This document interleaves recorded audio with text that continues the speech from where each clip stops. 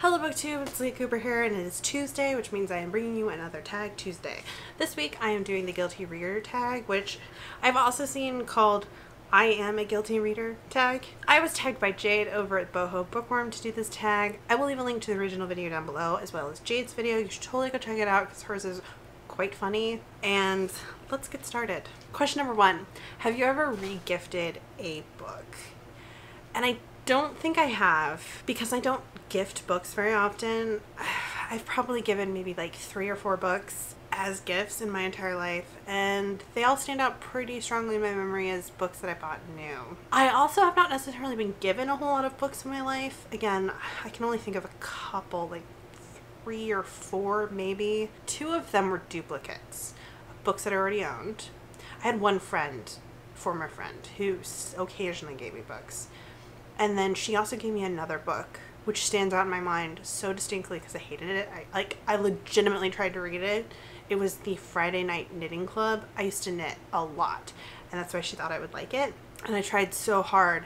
I only got about halfway through that book and I DNF'd it. And that book in particular, I do know I sold back. Question number 2 is, have you ever said you've read a book when you haven't? In casual conversation to someone, no, I've never done that. In school, I have definitely done that. And it's funny because I've answered this question in another tag video, but I can't remember what tag it was. Irregardless, yes, I lied about reading all of Huckleberry Finn. I only read maybe half of that book. I lied about reading Dante's Inferno. Only read a couple parts of that book. I don't know if I read all of The Scarlet Letter or all of The Red Badge of Courage.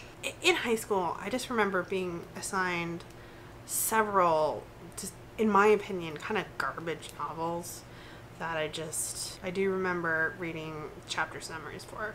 Question number 3 is, have you ever borrowed a book and not returned it? No. I've definitely borrowed or had someone like forcibly lend me a book and held on to it for a very, very long time.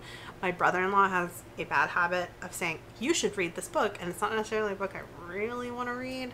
And he used to do it when I just didn't really read a whole lot, because really it's only been in the past 18 months that I've started regularly reading books again. There's a couple that he lent me that definitely sat on my shelf or in a bag for a while, just unread, but I eventually gave them back.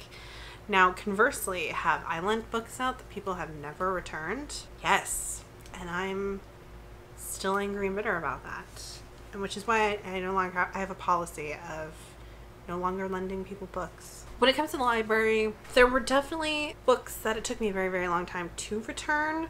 There's probably a couple of books that I've had to pay for replacements for because I lost them. Though I feel like a lot of those, I found them again. For a long time, my library, they would charge late fees, but if you turned the book in eventually, then the late fee was redacted or withdrawn. You know, you didn't actually have to pay for it as long as eventually you returned the book. So when that was the policy, it definitely took me a long time to return some books. However, I want to say around 2012, they stopped doing it. They changed their policy.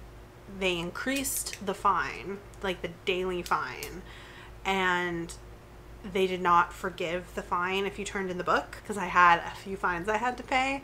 After that happened, for a long time I just stopped using my library altogether because I was really bad about reading things I checked out at all, let alone returning them on time. And it's only been in like 2017 that I've actually started using my library again, and I'm very, very particular about checking out things that I want to read, getting them read first, returning them on time, because I cannot afford library fines. Question number 4 is, have you ever read a series out of order? Yes. Funny thing about children's series is a lot of times they get published out of chronological order, because like an author will write an initial book, it'll become really popular, they'll write a couple of sequels, and then maybe they'll write some prequels, and things get muddy. So I have read the Chronicles of Narnia very out of order. The first book in that series I actually read was The Horse and His Boy. Then I can't remember if I read them in publication order or chronological order. I'm always a real stickler about reading things in chronological order, so I think that's how I eventually went back and read them. But initially I did read them totally out of order, any kind of order. And then I read the Redwall books, not in publication order, and I read them in kind of a chronological order, sort of. I had a friend who really loved them and had read a lot of them, so I took her suggestion on what order to read them in. So I read a couple, like, I think I read Martin the Warrior first, and it's sort of a prequel, but there's actually another prequel to that, and I sort of read them in chronological order after that, which is very different than publication order. And then I've also read the Discworld books out of order. Like, I read the second book in that series first, and then I read the first book, which I've talked about in numerous other videos, because I actually highly recommend doing that, just because the second book, in my opinion, is funnier than the first book, even though they're kind of like a little duology in amongst themselves. And then I started reading that series in publication order. You don't have to by any stretch of the imagination, but that's kind of what I was doing. And then I got through maybe 7 books in that order, but I was buying them new, so that's very slow going. And at some point I ended up picking up a couple of later books used, so they were inexpensive. I know I checked out The Monstrous Regiment just totally randomly from the library once, so I ended up reading later books very, very out of order. But it is not my preferred reading method. I'm actually a huge stickler for reading things in order.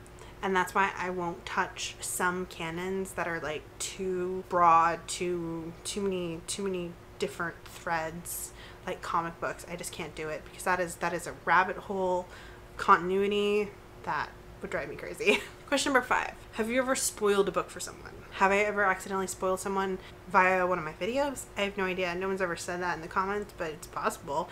I'm not necessarily a huge anti-spoiler person. Occasionally there will be something that'll be like, don't tell me the twist at the end, because a lot of times I like being surprised by the ending.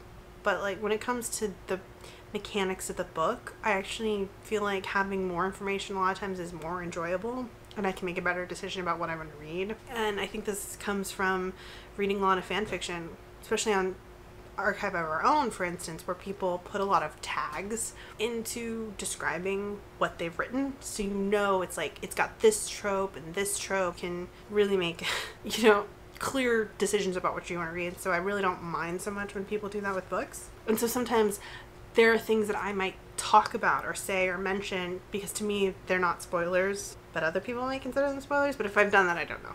Question number 6. Have you ever dog-eared a book? Probably when I was a kid, but no, not really. I find it very inefficient, because dog-eared pages can get undog-eared. And then question number 7. Have you ever told someone you don't own a book when you do? Not intentionally. It's possible I've said I didn't own something, and then it turned out I did, because I'm very bad about remembering what I do and don't own now. But I've never done it because I was like ashamed of owning a book. Question number 8. Have you ever told someone you hadn't read a book when you have? No. Because like even the quintessential like crappy books people are like ashamed to have read, such as Twilight, 50 Shades of Grey, I honestly haven't read them. And for me, those books usually come up in conversation as me saying, I really tried to read these books because I want to understand why they're popular and why people like them, and I couldn't do it. Like genuinely, I tried to read both of those books and I couldn't do it. I got a little further in Twilight, then I got bored. I just stopped reading it. Like I got to her first day at high school, and that was as far as I could go. And 50 Shades, I got like 2 pages in, and that was as far as I could go. So that's, I am like always really upfront about the stuff that I read. Even kind of culturally terrible books, I'm very honest about having attempted to try to read them. Question number 9. Have you ever skipped a chapter or section of a book? And again, I feel like I've answered a similar question. And my answer then too was, if there's a book with like a section or POV that I really, really, really want to skip to the point where I'm like tempted to skip, that's an indication that I should just DNF the book. There are occasionally books where I'm tempted. No, that's not the right way of putting it. It's not that I'm like tempted to skip, or that I want to skip, or that I do skip. There are occasionally books with multiple POVs where I'm just like not super interested in the POV. But as long as I'm like invested in reading the book and I want to get to the end, I'll read the POV. And it's a mark of a good book that takes a POV I'm not super interested in and turns it around so that I eventually become interested in it. And then the final question, question number 10, have you ever badmouthed a book you actually liked? Again, no. And this goes back to the, have you ever lied about reading a book that you've actually read? I'm very upfront and honest about what I read, what I like, what I think of it, and I'm very, very blunt about the books that I don't like. And I don't, what is the point of bad-mouthing books that you like? I don't do that with movies either. If I like a movie, I like a movie. And usually I can tell you what it is about the movie that I like. Even if it's like, it's dumb, but it's funny. And it's funny and I like it, you know? Who cares what anyone else thinks? That's what I have to say about that. So, that was the I'm a guilty reader tag. Am I a guilty reader? I don't know. I think it's kind of like 50-50. I don't actually know everyone who's done this tag or hasn't done it. I know a couple of people I watch have done it already. So, I'm not going to tag anyone specifically, but if you were watching this and these questions sound fun, if you haven't done this tag, consider yourself tagged, and I'll see you guys in my next video. Bye.